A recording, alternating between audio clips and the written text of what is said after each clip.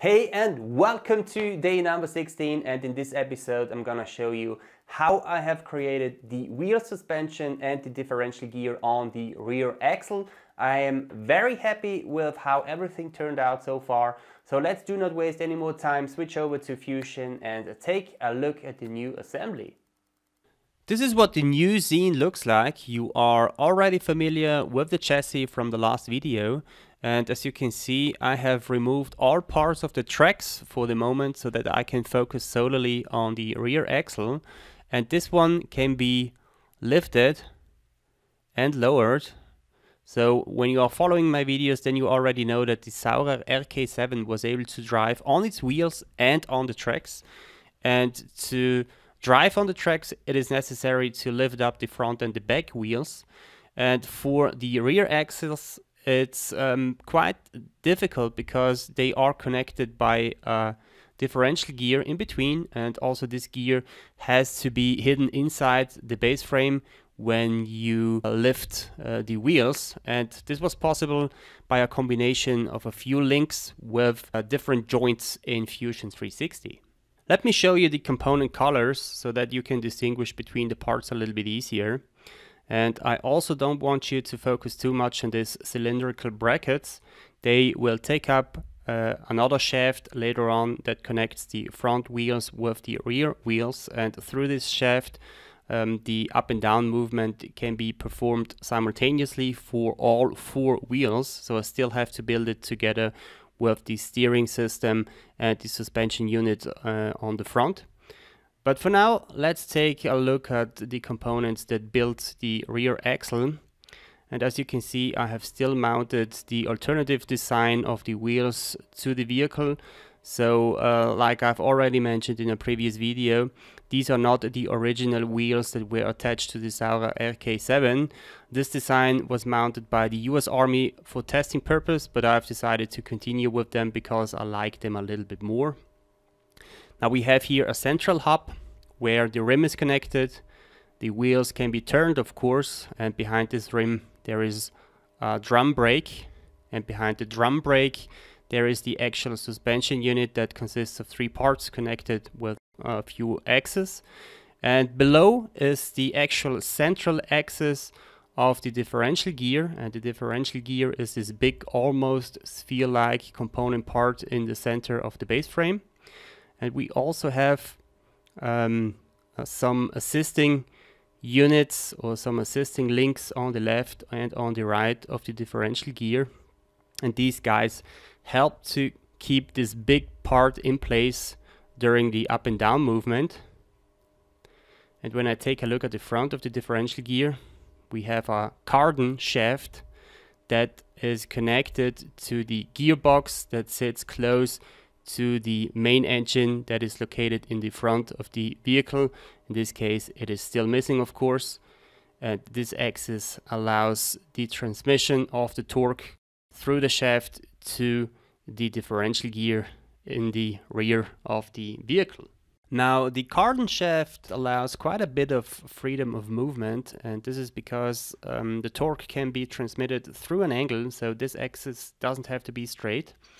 And this becomes obvious when I lower the wheels like so. Then you can see that this part is slightly angled. And let me also ground the differential gear. So I revert the position first, then I right click on the differential gear, select ground. And now I can zoom in a little bit and start rotating the cardan shaft. It consists of three parts. So we have a part that is connected to the gearbox. Then we have a part that is connected to the shaft of the differential gear, and we have a link, a cross-like link in between, and this cross-like link makes the movement along an angle possible. And in this case, it was also necessary to divide it into two parts. So this part of the cardan shaft slides into the part of the differential gear, and this is necessary because the shaft becomes a little bit longer or shorter whenever I move the differential gear up and down.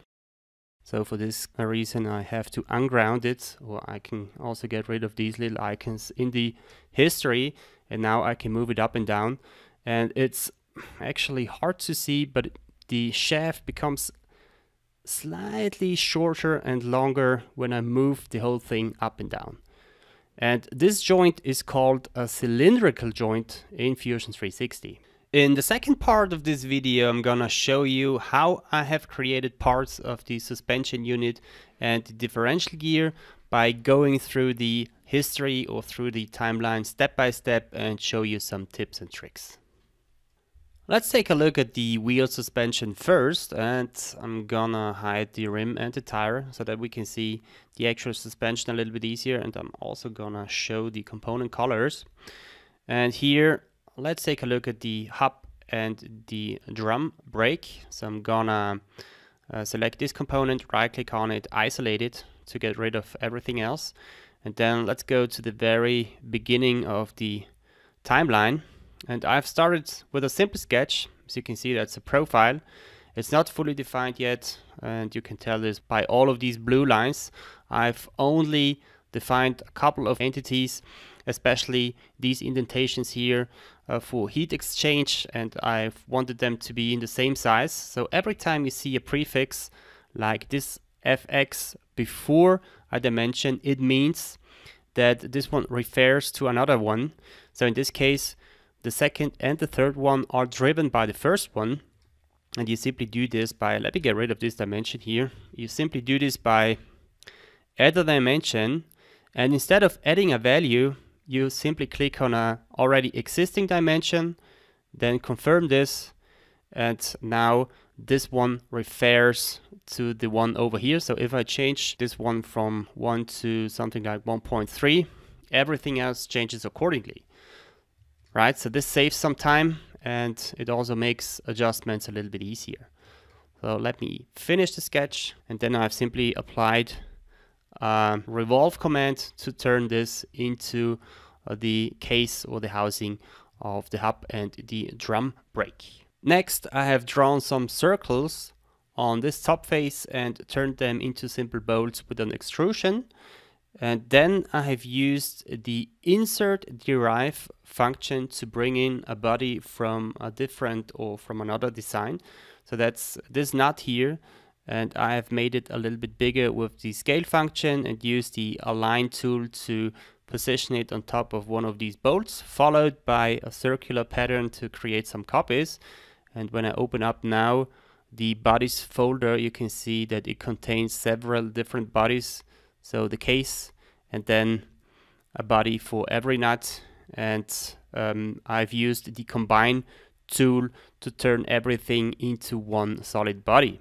This operation was followed by a few additional extrusions. So this one made the bolts a little bit longer, like so, and then I've drawn another small little nut on this central face here, and I've used the circular pattern tool again to create a few copies, and I have finalized everything with some chamfers and a fillet. Next, let's continue with the suspension, and I'm gonna right click on the drum brake and unisolate everything. Then I'm gonna activate the suspension top level component. Again, it's always a good idea to keep everything nice and organized into different components. This is especially necessary when you are using joints later on to connect these components, and joints only work between components and not between bodies. And here let's select also the drum mounting plate. I'm gonna isolate this one, and let's see, there's a sketch active in it. It's this one here. And now I'm going back to the very first sketch in the timeline. It's a profile sketch again that I have turned into a plate by using the revolve feature. Then I have created another sketch on the right plane. So it's this one here, and made an extrusion. And this extrusion was made on both sides of the sketch. So I'm using the two-side settings here to extrude the sketch entities on the left and on the right. Then I have created another sketch, this time on the front plane. And I've used these sketch lines to make some cuts. So it's probably easier to see from behind. And this way I end up with two bodies, our main body in the center and dispensable material on the left and on the right. And then I've simply removed these parts on the sides, and you can do this by right clicking on the corresponding body. So in this case it was this one here. If you right click on it, do not select delete but select remove instead, and this remove command gets added to the timeline. So it's this one here. And then I have drawn another sketch again on the front plane, and I have used these sketch entities to cut away the piece in the center. Then I have made another extrusion to cut in the holes at the top and the socket for the axis in the center, followed by some additional extrusions. And then I have rounded off everything with some fillets and some chamfers. Let's also take a brief look at some of the links. I'm gonna unisolate everything again. And probably the most interesting one is this one here. So every time you click on a component, it gets also highlighted in the browser tree. So you have this dotted line that marks the component that is currently selected. So I'm gonna activate this one, right click on it, isolate it, and go back to the very beginning of the history. So this one was pretty simple. I've started with a sketch, made an extrusion, mirrored this one to the other side, made an additional sketch on the front plane, and used these sketch entities to cut the piece. And you can do this simply by drawing a sketch, then you go to modify and split the body, and this lets you choose the body to split and the splitting tool, which was the sketch in this case. And this results in a set of different bodies, and then you can simply use the remove commands to get rid of these guys, followed by an additional simple extrusion of these four top planes. And then I've used the offset face or the push and pull command to make these guys a little bit slimmer. I have placed another fillet on top of them to round off the edges.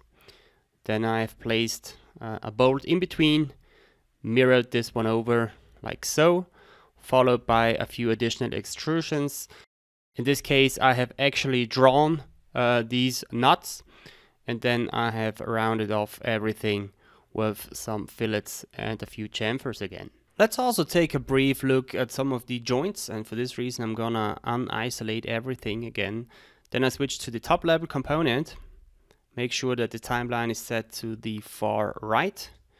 Then I show the tire and the rim again. And when I open up the joints folder of the top level component and hover over this rigid group, you can see that everything that is turning black now is in one group. So I have grouped the tire and the rim, and I have also applied these revolute joints to the center. And by grounding the mounting plate here, I can now rotate the wheel like so. So let me revert the position again. And let's take a look at some other joints that connect these link components. And they are placed in the suspension component down here. Again, I have used two rigid groups to group the axis and the link components together. And by doing so, I'm able to create the movement or the motion by using only two additional joints. I think that's always a good idea to combine things and use as less joints as possible, because if you are dealing with big assemblies, fusion is probably slowing down the entire process a little bit, the more joints and the more components you have in an assembly or in a design. So in this case I'm using two additional revolute joints, one here and another one here. And then I can already start moving these parts around like so. And I have also already applied some constraints to this joint here. And you can simply do this by hovering over the joint in the browser tree.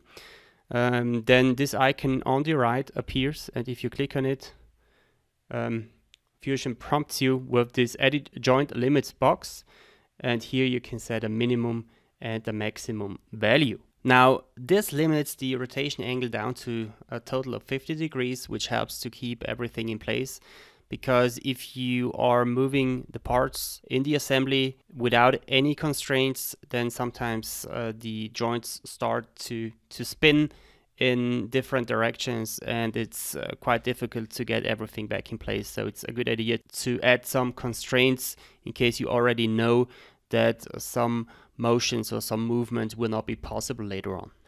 Next, let's continue with the differential gear, and as you can see here, I have broken Fusion 360's rule number 1, so this means that I have created these bodies and all of the sketches in the top level assembly, and this is usually not a good idea. So when you start a new design, always go to the assembly drop-down menu first and create a new component, make this component active and start designing inside this component.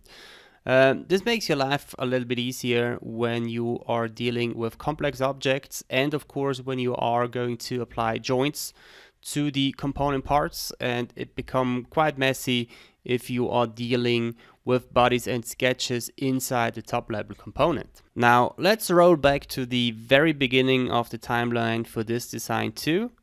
I'm gonna show you the first 2 sketches. I'm gonna also open up the sketch folder and show them here. So as you can see, I have drawn one on the top plane and another one on the front plane, followed by 3 additional sketch lines. And these sketch lines help me to define the forms, or to control the forms, in the loft command that comes next. So I have used the first 2 sketches as my profiles and the additional 3 sketch entities as my rails to turn this structure into a pretty complex form without losing any control. And then I have used the mirror command 2 times to turn this into a full 360 degree body. And I have done this because I was trying to create a non-uniform half of my differential gear. Then I have applied a chamfer to the end of the axis, and I have drawn also a line on the top view. So it was not this one here, but this one here. And I've used this sketch entity as a cutting line to cut away the front piece, like so, followed by some additional extrusions at the end of the axis, another chamfer, and then I have used the mirror command to get this one over to the other side. So let me hide the sketch again here, and I have also selected some of these faces here and simply hit the delete key on the keyboard to get rid of them and to turn these faces into one connected surface. Then I have used this surface to apply a few additional extrusions, and on top of these I have created another sketch entity, or another sketch line. So it's this one here, and this one will serve as a path in the next step. But before, I was importing a body from another design. So this time a nut again, I was scaling it and positioning it with the align tool and the move and copy command. And then I was going to create pattern on path, and I have used the sketch entity that I have drawn before to place the nuts along this line, and I have turned it into something like this, followed by the combine command to combine the nuts with the main body. Then I have added another part at the front here. So again, by drawing a simple sketch using the revolve command to turn it into a solid, and then I have used the scale command with a non-uniform scale to squeeze it a little bit. So if it's just a simple part like I have it here, and in case you do not need that much control, it's perfectly fine to use the scale function to adjust the form. If you are dealing with something that's a little bit more complex than this, or every time you need full control, it's better to draw sketches and use the loft commands to turn these sketches into complex forms. Then I have created a few additional extrusions again, and I have also placed these cross struts on the sides to support the front structure a little bit more. I've used the mirror command to place it also on the other side, followed by an additional extrusion at the back. Again, very simple and repetitive steps. Let's see what's next. I was creating these welding seams here to hide the seams of the body a little bit, so I've done this at the back and also at the bottom and the top, as far as I remember, right? And then I have closed everything off with the cylindrical part of the cardan shaft on the front. And last but not least, I have also added these handles for the supporting structure of the differential gear at the top, and this completes the part, and now it is ready to get assembled in the main assembly. That's it for today's video. Thanks for tuning in. I hope I was able to give you some insights, and in the next one I will probably already done with the suspension of the front wheels together with the steering unit. So subscribe, and in case you have any questions, leave them in the comment section below, and see you in the next one.